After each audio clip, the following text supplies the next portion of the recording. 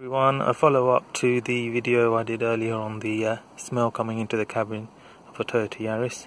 So this video is about how to change the rocker cover gasket. So I'm not going to keep filming all the way through, but what I'll do is do a step by step so that you see what I'm doing to get the job done. So let me just show you what I need. There's the rocker cover gasket seal itself. If you want to see the part number, there you go. Got that for £20. And then the brake cleaner, just to clean out the excess oil at the end, so that you don't get the smell going in. And then a bit of gasket seal, because just here, I'll show you later on in the video, there's a little gap between where the chain sits, where you need to make sure you put a bit of gasket seal in, so that any oil doesn't escape out. So first things I'm going to do, I won't video this part, it's quite obvious. I'm literally going to unscrew these coil packs. You can see the 10mm, I think it is 10mm bolts there, so I'll unscrew those, pop those out, and then I'm going to take these bolts off the top of the head there. So this is the gasket. This is the gasket here. So that's the top of the rocker cover, and there's the engine there. So that's what we're going to be replacing. So I'm going to take this off, and then there's one there. Where's the other one gone? Can't see it. There it is, hiding away there. And then there's this one, that one, and then there's 4 others around the back. Can you see that? Yeah, there you go. There and there. Those 2, and there's one. That one there, and that one there.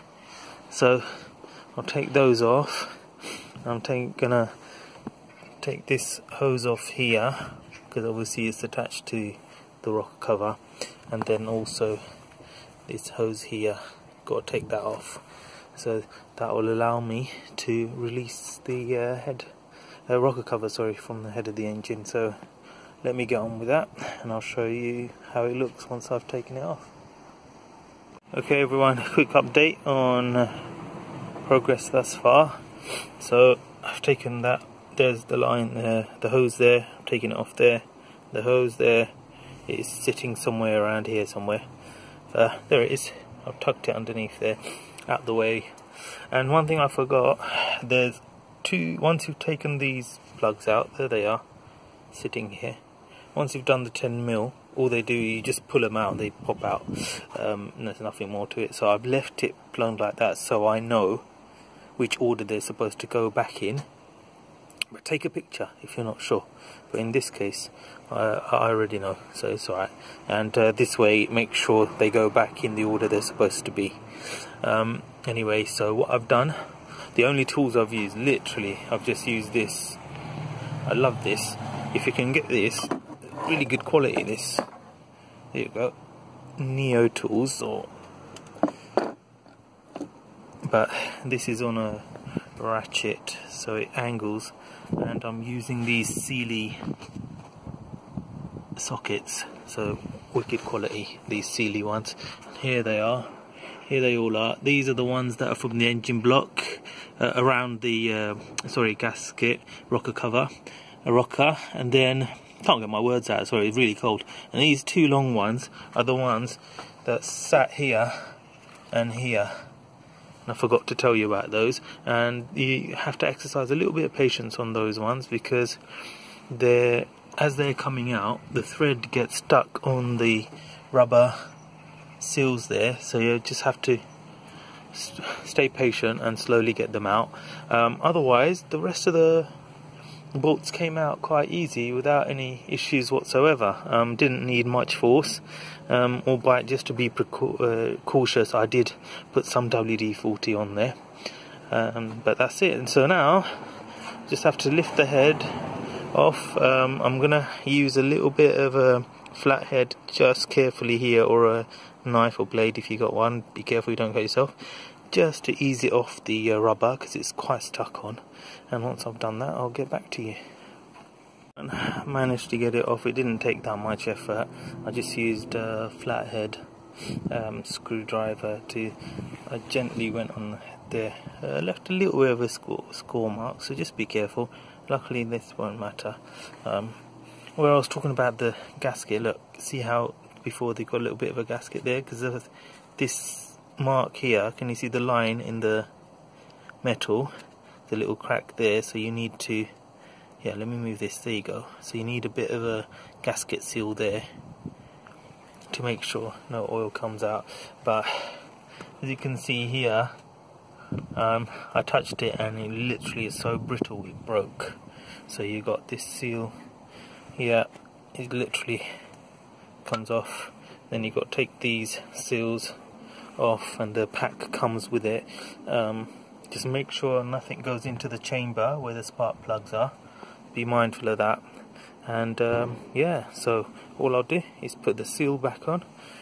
This as it is here, like the rubber is here. I'm going to take that off and I'll put the new one on, and that's about it. And a little bit of gasket, so I'll rejoin you then. Okay, so I've cleaned all around, make sure all the muck is off. I've put a bit of gasket seal there where the chain cover meets the actual engine nut there, and I've put some there as well, just to seal up the join there when the, can I get the focus? There we go. Okay, right, so the gasket itself, you cannot go wrong with this one. Let me move. Literally, before I fully fit it in, I'll show you. See, there's grooves all around, so all you do is just insert it in. Don't worry about these heads. Literally what I've done is I've put the screws there just so I line it up correctly, but you don't need to put that in. Literally all you do now is, if I show you a little bit, just gonna literally gently put it into the groove, and that's all there is to it. So I'm just going to do that, and then I'll show you the next bit. There you are. So I've slotted it into the groove. Just make sure it's sitting nicely in there. Okay, so all I need to do now, let me take these out.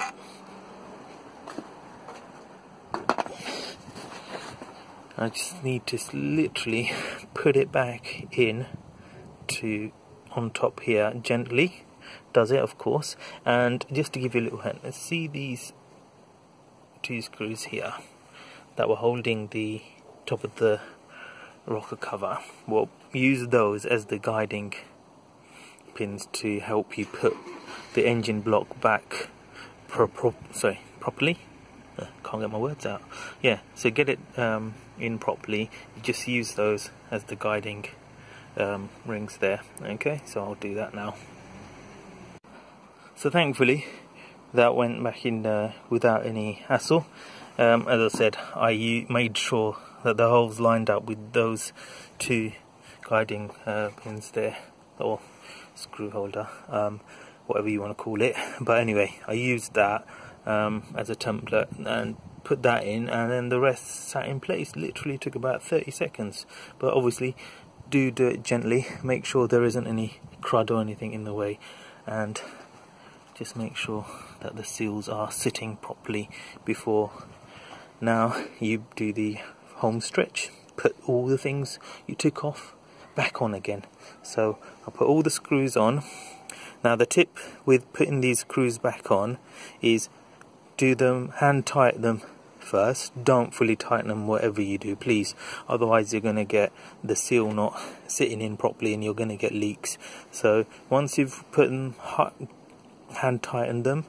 I do apologise, it's so cold out, I can't get my words out properly today. But anyway, once you've done that, what you do is you do near, far, near, do a zigzag when you do the final tightening, which I'm going to do. So I'm going to start here, tighten that, tighten that, go like that, back, forth, sorry, there, like that. So I'm going to do it like that, so it's like a zigzag way of doing it, and that should usually help it to seat and seal properly without leaking. So I'll just get that done and I'll show you the final results.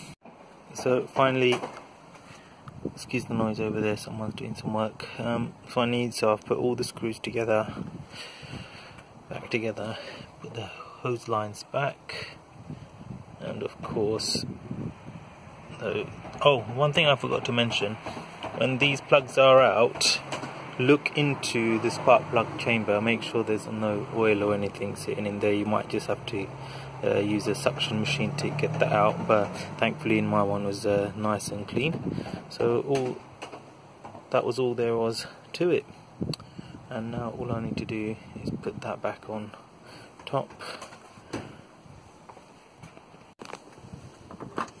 like so. Use the guides. Where are they gone? There you are. So all I do is just put the screws back on there, there and there, and job done.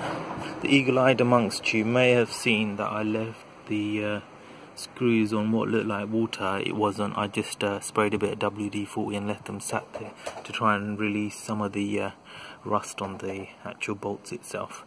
So that's the only reason why they were there, and it's not water. Let's have a look at the old gasket that's in my Rubicon box here, but as you can, I don't know if you can see, but it's cracking. It's cracking around the edges. Can you see that? Just there.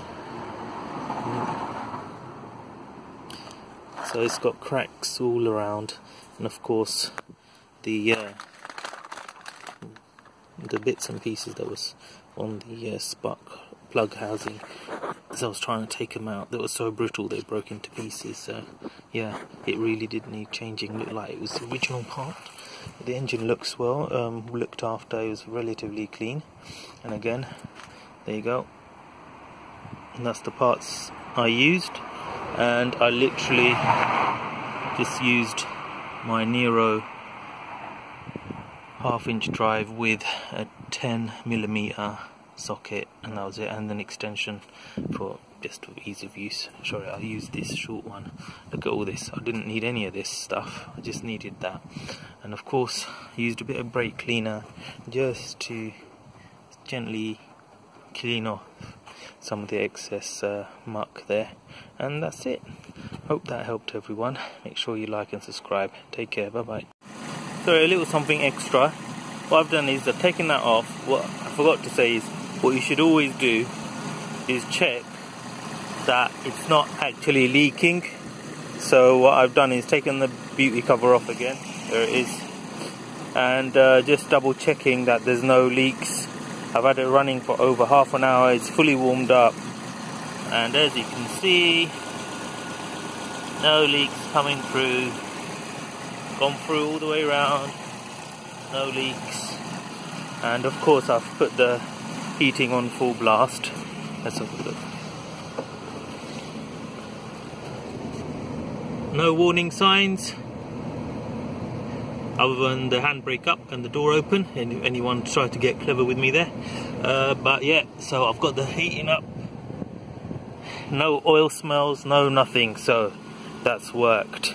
And final thing, total labor time on this one is about 40 minutes to an hour for a home novice like myself, but someone professional at the garage will probably take about half an hour for them to get this sort of work done.